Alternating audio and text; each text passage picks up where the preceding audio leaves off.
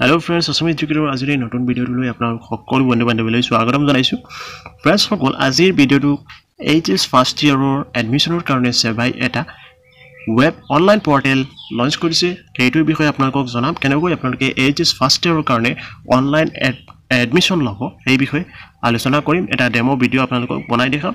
তো ইয়াৰ আপোনালোকে এইটো পেজলৈ আহিব। এইটো যিটো লিংক আপোনালোকক ডেসক্ৰিপচনত দিয়া হ'ব। এই লিংকটোৰ পৰা আপোনালোকে এইটো পেজলৈ আহিলে ইয়াৰ পৰা আপোনালোকে ইনষ্ট্ৰাকচনখিনি ফিল আপ কৰিব পঢ়ি ল'ব। ইয়াত আপোনালোকে প্ৰথমতে ইনষ্ট্ৰাকচন দিয়া আছে এইখিনি পঢ়ি ল'ব। প্ৰথমতে এক নম্বৰ হ'ল আপোনালোকৰ HSLC বা AHMৰ প্ৰথম যেটো ৰুল আৰু নম্বৰ, ইয়াৰ পিছত 2 নম্বৰ হ'ল ডেট অফ বাৰ্থ আৰু 3 number captcha fill up enter কৰি আপোনালোকে লগইন কৰিব লাগিব।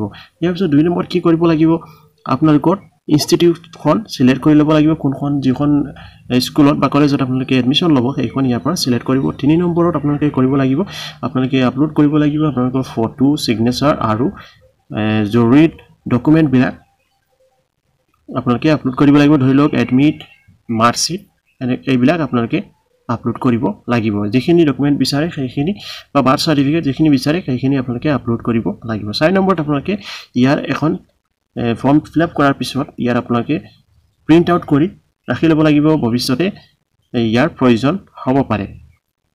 ইয়াৰ পিছত আপোনালোকে পৰ্টেলটো ৰেগুলাৰলি ভিজিট কৰি থাকিব, নতুন কিবা আপডেট যদি আহে সেইটো জানিবলৈ। তো প্ৰথমতে মই লগইন কৰি লৈছো। প্ৰথমতে ইয়াৰ আপোনালোকে এইটো সিলেক্ট কৰিব B2 আপোনালোকৰ এডমিটৰ যেটো নাম্বাৰ আছে B20 নে BM20। তো মই BM22 সিলেক্ট কৰি লৈছো। তাৰ পিছত ইয়াৰ পৰা মই এটা নাম্বাৰ এজন ষ্টুডেন্টৰ এটো এন্টাৰ কৰিছো। তাৰ পিছত ক্যাপচাটো যেটো আহিব আপোনালোকৰ সেইটো দিব। তো মোৰ যেটো আহিছে সেইটো মই লিখি লৈছো 56780।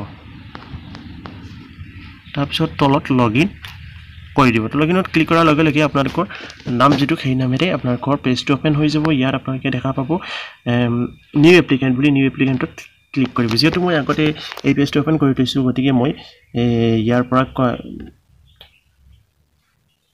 ইয়াত দেখাই আছে যে ইনকমপ্লিট বুলি, যেহেতু মোৰ এপ্লিকেশনখন আগতে মই এবাৰ ট্ৰাই কৰি চাইছো। ইয়াত আপোনালোকে কলেজ সিলেক্ট কৰি ল'ব। নিউ এপ্লিকেন্টত ক্লিক কৰি নিউ এপ্লিকেন্টত ক্লিক কৰিলে আপোনালোকৰ ইয়াৰ পৰা ডিস্ট্ৰিক্ট আহিব। ডিস্ট্ৰিক্টটো সিলেক্ট কৰি আপোনালোকে কলেজৰ লিষ্ট আহিব, তলত কলেজখন সিলেক্ট কৰি ল'ব। তো মই ইয়াৰ পৰা এটা ডেমোৰ কাৰণে এখন কলেজৰ নাম সিলেক্ট কৰি লৈছো। তাৰ পিছত আপোনালোকে ইয়াত স্ট্ৰীমটো আহি গৈছে, আৰ্টছ স্ট্ৰীমটো সিলেক্ট কৰি ল'ব পাৰিব। ইয়াৰ পিছত বা যিখন কলেজত আৰ্টছ কলেজ থাকিলে আৰ্টছ কলেজ অটোমেটিক থাকিব, বা সায়েন্স থাকিলে সায়েন্সৰ অপচন থাকিব। ইয়াত আপোনালোকে তাৰ পিছত এপ্লিকেশন ফৰ্ম ফিল আপ কৰিবলৈ হলে fill up the application form ইয়াত ক্লিক কৰিব। ক্লিক কৰাৰ লগে লগে আপোনালোকৰ কেনেকৈ এপ্লিকেশন ফৰ্ম এখন ওপেন হৈ যাব। ইয়াত আপোনালোকৰ নাম যেটো সেইটো ডিফল্ট আহি যাব।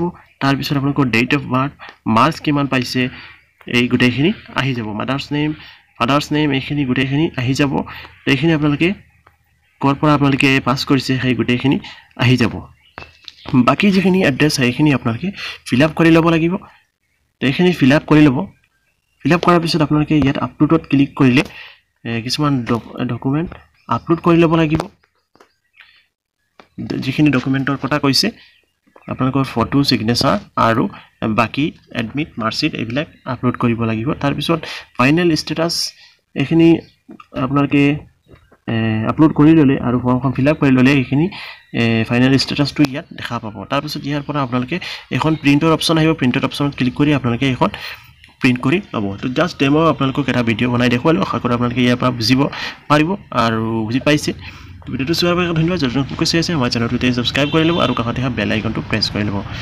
আৰু যদি কিবা জানিবলগীয়া আছে আপোনালোকে কমেন্ট কৰি জনাব, আপোনালোকক সহায় কৰিম নিশ্চয়। কিবা সুবিধা পালে আপোনালোকে কমেন্ট কৰি জনাব পাৰিব। কালি আকৌ এটা নতুন ভিডিঅ' লগ পোৱাৰ কাৰণে আজিলৈ আহিছোঁ। আপোনালোকৰ দিনটো শুভ হওক তাৰে কামনাৰে। জয় হিন্দ, জয় আই।